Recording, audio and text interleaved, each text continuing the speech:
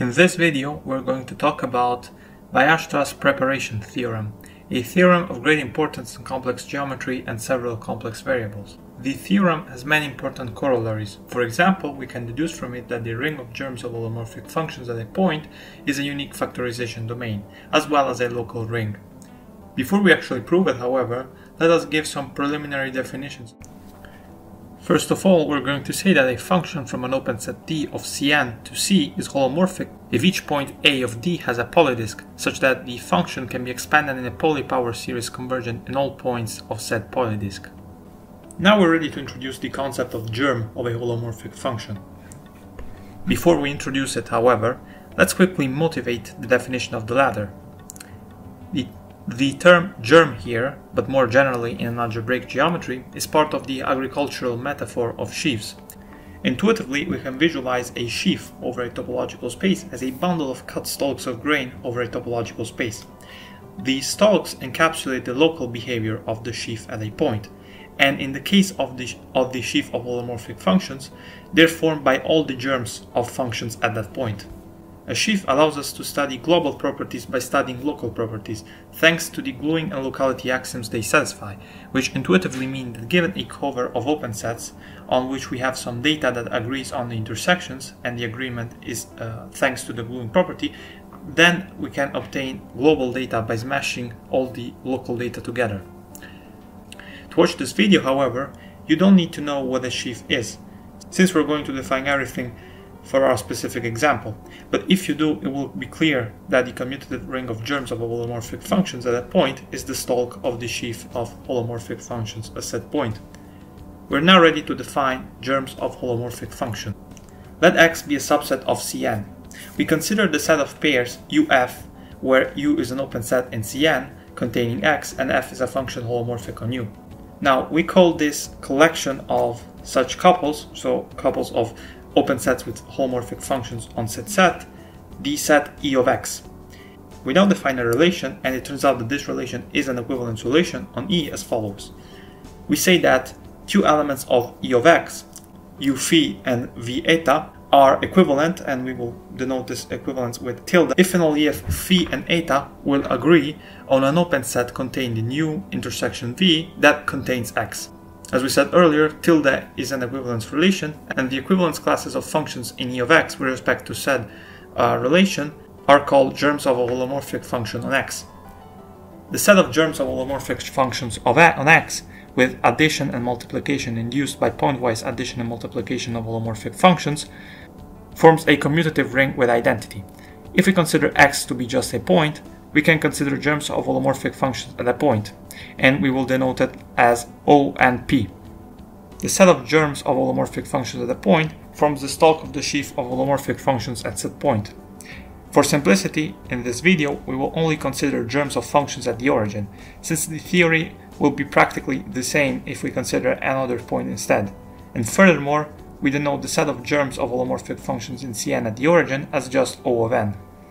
One of the first observations that we make is that O of n is isomorphic to the ring of convergent power series in n complex variables.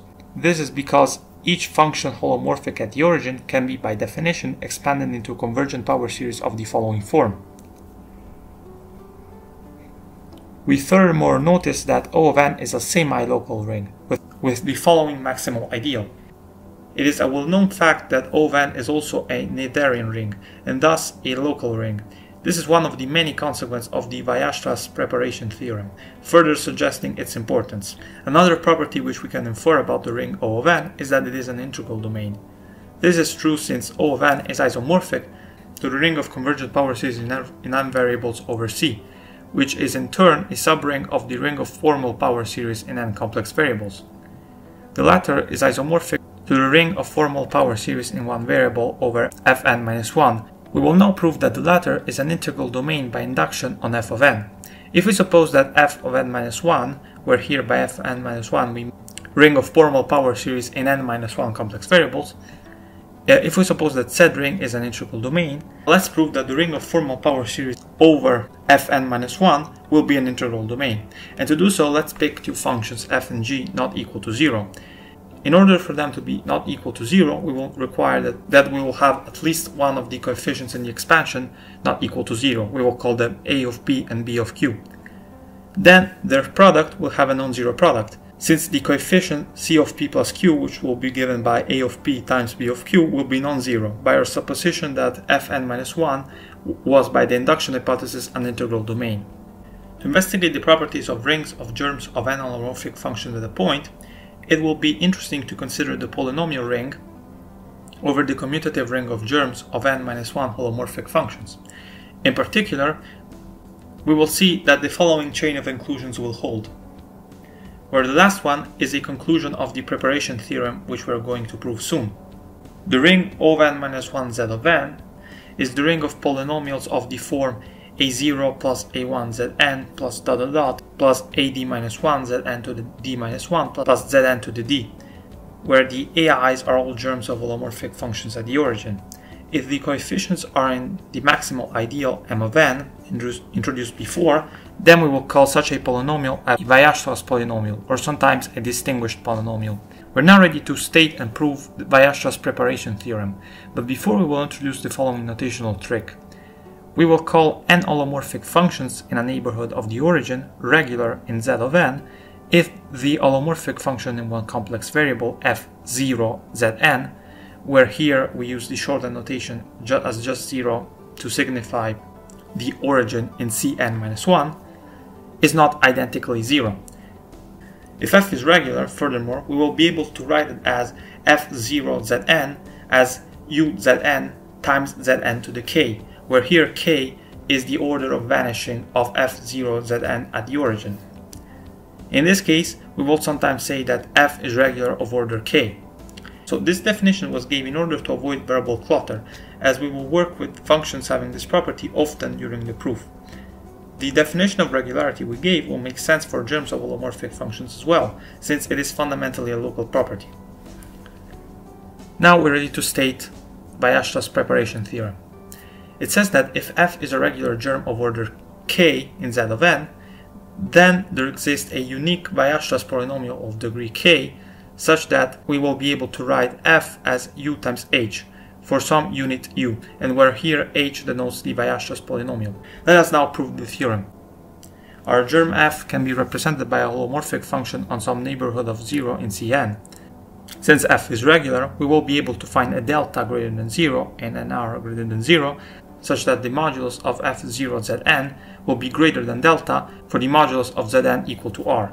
By the continuity of f, we will furthermore be able to choose an epsilon greater than 0, such that f of w zn will be greater than or equal to delta over 2 for zn equals to r and w less than or equal to epsilon. Here w denotes a member of Cn-1, in particular the n-1 tuple z1 z2 dot dot up to zn-1. For any such fixed w, we can consider the integral nw given by 1 over 2 pi times the contour integral over the circumference modulus of zeta equals r of the complex partial derivative of f with respect to zn over f, which by the residue theorem and the argument principle will count the zeros of f, and we should specify it will count zeros with multiplicity of the function fwz inside the disk modulus of zeta less than r. Now, by our supposition about f, we trivially have n of 0 equals k. This is because f is a regular function of order k. Furthermore, by continuity, we will also have that nw will be equal to k for all w that are less than or equal to epsilon. Now, let us call zeta1, zeta2 up to zk our zeros, and notice that these zeros will be a function of w. We also set h of w zn to be the following expression, which by expanding the product can be written as zn to the k minus sigma 1 of w zn to the k minus 1 plus minus 1 to the k sigma k of w, where here the sigma i's are elementary symmetric polynomials in the roots of f. That is, they can be written as the following expressions. By the residue theorem, we evaluate the following integral to be zeta1 to the l plus zeta2 to the l plus zk to the l. And by the following fact, we will have that the expression that we obtained was actually a holomorphic function. And thus, since the sum of z1, z2, up to zk, all raised to the L power, is a holomorphic function in W, then by Newton's formula we will have that every symmetric polynomial, sigma j, will be holomorphic in W, of course for W, for the modulus of W less than epsilon, and for Zn less than R. The regularity of f also implies that each symmetric polynomial will be equal to 0 at 0. That is, sigma j of 0 will be equal to 0 for all j, and therefore h is a Weierstrass distinguished polynomial of degree k. We now consider the function u defined as f over h for the modulus of w less than epsilon and the modulus of Zn less than r. And we notice that this function is holomorphic when h is non-zero. For fixed w, the singularities of u inside the disk modulus of Zn less than r are removable by construction, and so u is holomorphic in Zn. But by the Cauchy integral formula, u of w Zn will be equal to 1 over 2 pi I, the contour integral over the circumference modulus of zeta is equal to r of u of w zeta over zeta minus Zn, all the integral over the zeta. And so u is a holomorphic function of w Zn. Finally, we have that u is a unit, since u of 0 Zn will be equal to f of 0 Zn over h of 0 Zn. But by the way that we define h of 0 Zn, we will have that it will just be equal to Zn to the k. But now by dividing f of 0 Zn by Zn to the k, we will have a non-zero value. This is because by our supposition in the assertion of the theorem, f will be a holomorphic function regular of order k. And thus we have obtained our desired representation of f as f equals u times h. The uniqueness of the Weierstrass polynomial h then follows from the fact that the coefficients of the latter are uniquely determined by the zeros of f, and h has the same zeros as fwzn for every w with modulus less than epsilon. And this concludes the proof of our theorem. With this said, I thank you for your attention and for watching the video, and I hope that you enjoyed it.